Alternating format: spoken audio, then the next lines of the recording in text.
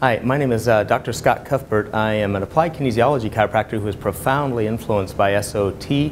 I began my study years ago with Dr. Vern Hagen in Palmer, Iowa, and then I worked with Cleo Bloodworth in Ireland. I was going to buy his practice. It didn't work out, but I've done SOT for years, and applied kinesiology just happens to be something I've done for the last 15 years. And I want to present what we call a clinical prediction rule possibility for the presence of cranial malfunctions in patients as well as headache. Is there a physical test that can be used by chiropractors to determine the presence of a cranial fault, which we all know is extraordinarily important to our patients, especially patients who have head, neck, jaw disorders? Oops. So a clinical prediction rule seeks to identify the combination of biomedical signs, symptoms, and other findings that predict the probability of a specific condition or outcome of treatment. I'm proposing in this paper that it may be that the manual muscle test is a clinical prediction rule for cranial dysfunction. In general, it seems to be the manual medical sciences are shifting away from structural pathology, diagnosing a specific joint that needs repair, and shifting instead towards the identification of clinical factors that indicate a favorable response for treatment. So studies that focus on predictive factors related to a specific diagnosis are known as diagnostic clinical prediction rules. Clinical prediction rules that are designed to predict an outcome of treatment, such as a success or failure, are considered prognostic clinical prediction rules.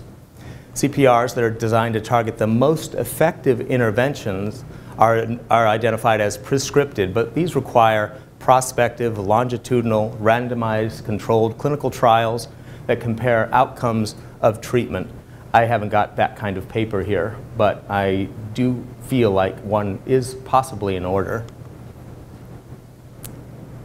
So a proposed clinical prediction rule for patients with headache and cranial dysfunction.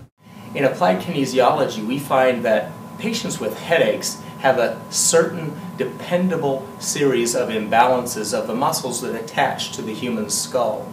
These muscles also control craniosacral movement in the skull and sutural dysfunctions in the skull.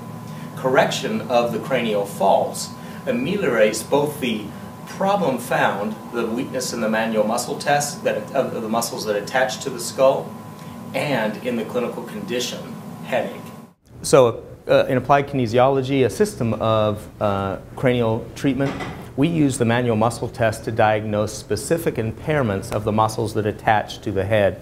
It's quite possible that the cranial respiratory impulse, the craniosacral primary respiratory mechanism, is driven by something outside the nervous system.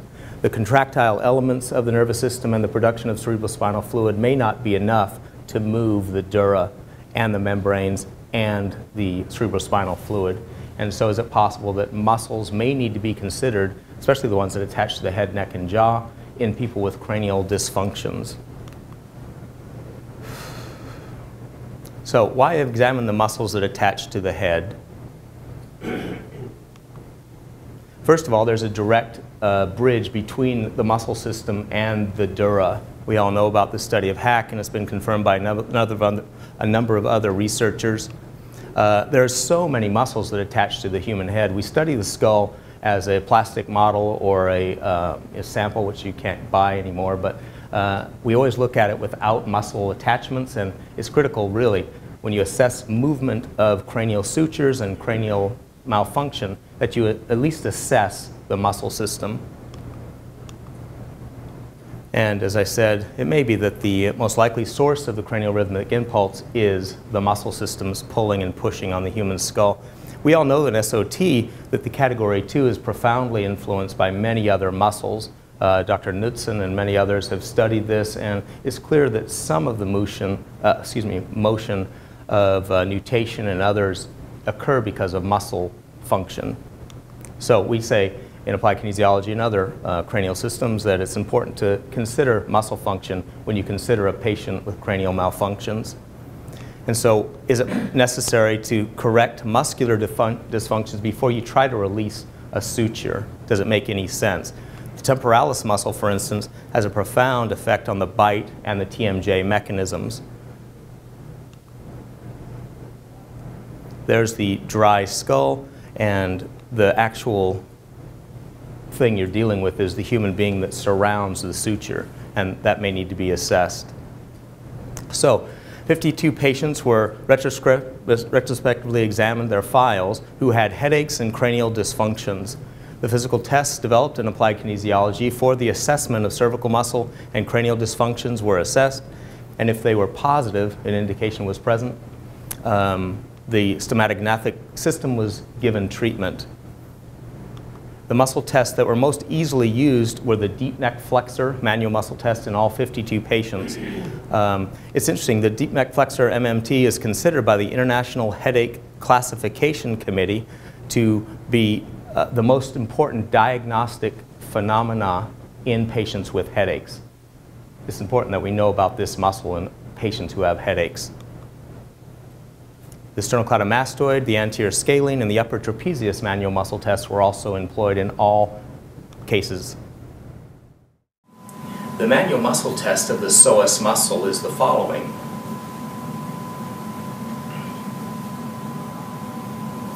That goes very weak.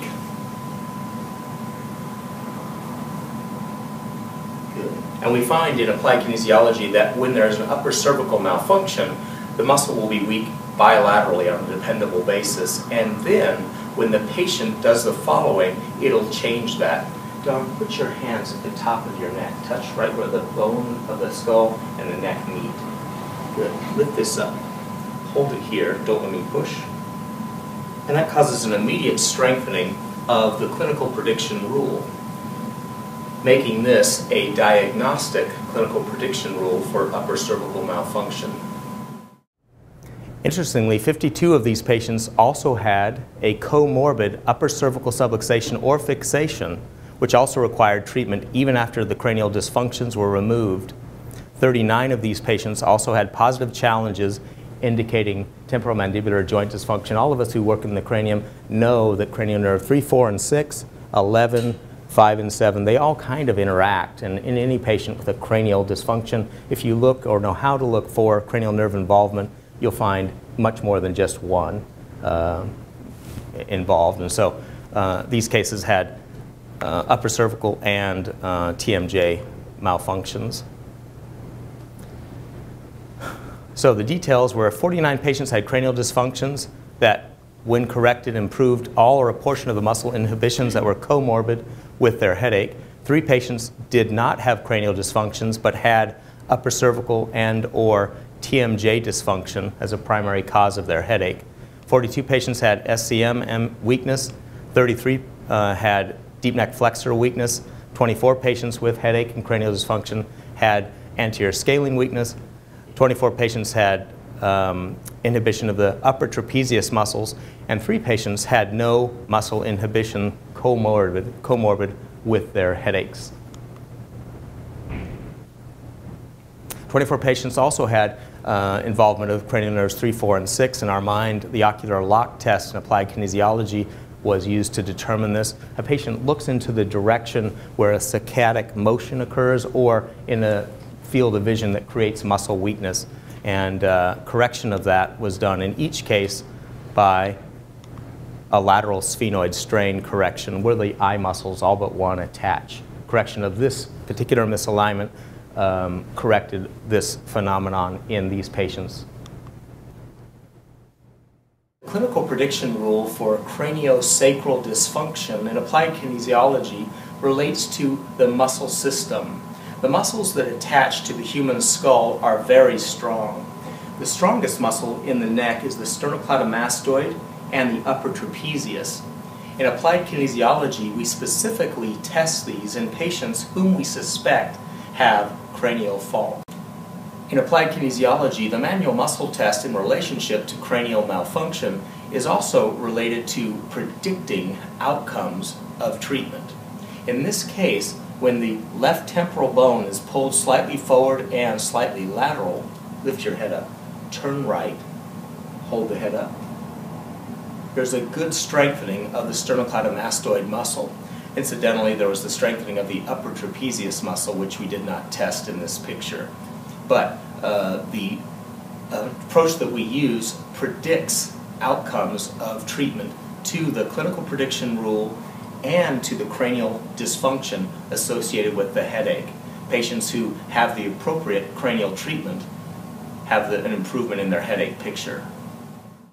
So, is it possible to have a new clinical prediction rule for patients with headache and cranial dysfunction? Can we make cranial malfunctions more apparent to both our patients and to the wider scientific community? Here's an impairment that seems to always go with a cranial dysfunction that is used by many out there, neurologists, physical therapists, the muscle test.